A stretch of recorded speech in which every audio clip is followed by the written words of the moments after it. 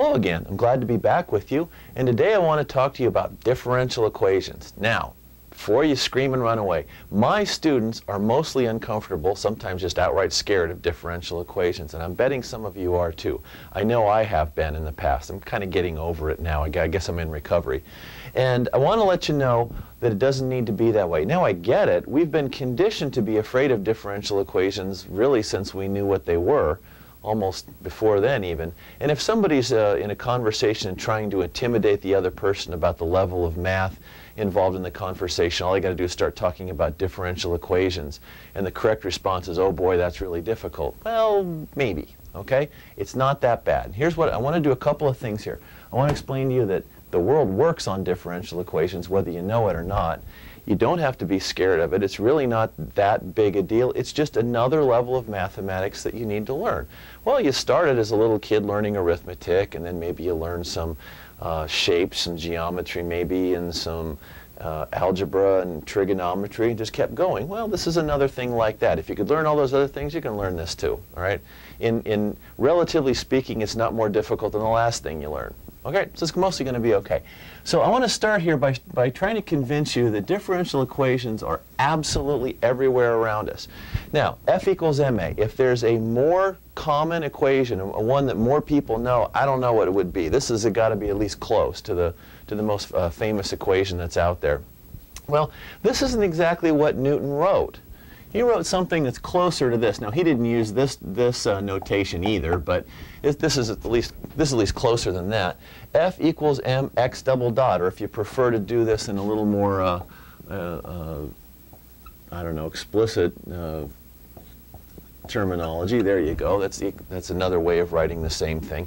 Because more than one person was involved in the development of calculus, we actually have more than one way to write identical things, and this is two of them right here. So mx double dot, that's the second derivative of position with respect to time, or if you prefer, it's the curvature of position. Because remember, the slope of position, the first derivative is velocity, and the derivative of velocity, the slope of velocity with respect to time, is acceleration. So the curvature of the position is acceleration. This is a lot more useful than this. If the m is a number and a is a number, you multiply those two together and you get the force acting on whatever it is that's accelerating. Well, what do you do if acceleration is not constant? Or what if acceleration and force are both not constant? Oh boy, now what do you do? Well, you don't have any choice but to go to a differential equation. That's what this is all about. That's what makes this so powerful. When Newton was writing down things like that, he was interested in how planets orbited about the sun. Well, we'd figured out, Kepler before him had figured out that planets orbited in ellipses. And because of that, the distance from the planet to the sun is always changing. Well, the problem with that is the force between the planet and the sun is a function of its distance, the distance between the two, and so the force is always changing. This isn't going to work. This is what you have to do in order to account for that. And this is how Isaac Newton was able to prove mathematically that Kepler was right. Anytime you're working with physics, electronics, mathematics obviously, economics, accelerations, aerodynamics, anything, there's differential equations all over the place. This isn't bad. This is a very, very powerful tool. And as long as you get a couple ideas, get comfortable with a couple ideas, it's really not that bad, all right? So I'm gonna leave this right here. I'm going to erase this. I just want to get away from this right now. So what the heck is a differential equation? And you see them, at least in English anyway, you see these, the slang term or the idiomatic term, the abbreviation, is differential equations, Diff Eqs. You see that a lot. So if you hear Diff Eqs, that's a differential equation. Well, what is one of these things? All a differential equation is, at its root, is a function, mathematical problem, that has a slope in it.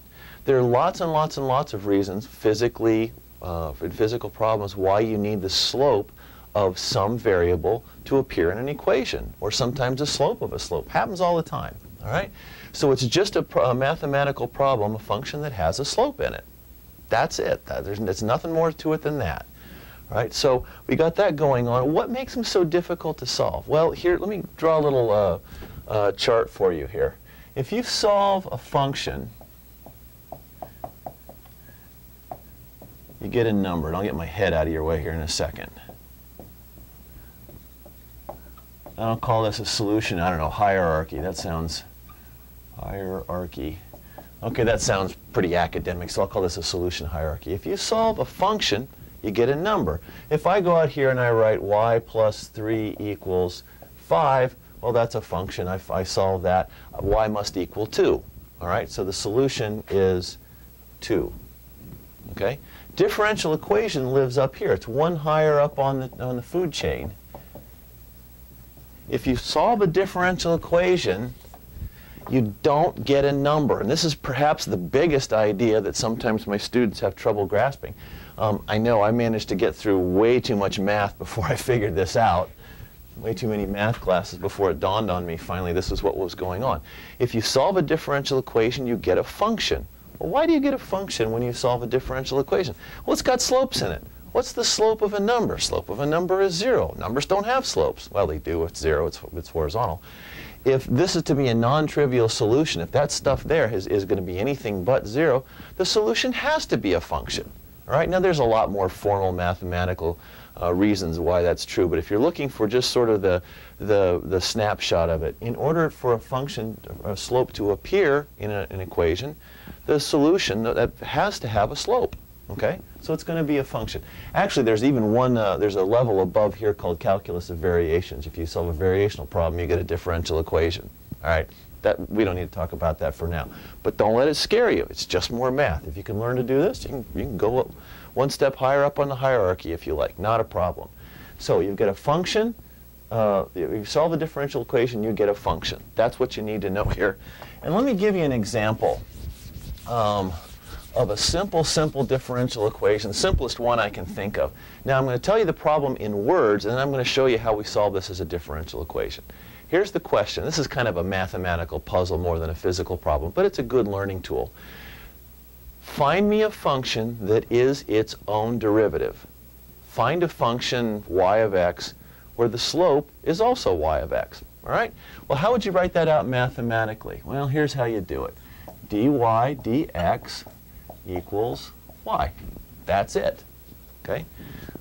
Solve this, you're going to get a function. There's a slope, there's a function. In order for this to have a meaningful answer, I've got to find a function because numbers don't have slopes. All right? Now, there's a derivative here. The only way I know how to get rid of a derivative is to integrate. Well, if you're going to integrate once, you're going to wind up with a constant of integration. Well, if you're going to have a constant integration, in order to clear that, you're going to need to know one point along the resulting curve. So I'm going to do this. I'm going to say that y sub 0 equals 1, so that when x equals 0, y equals 1. And this is called, in the differential equation world, this is called an initial condition. All right, I'll do another video about that later.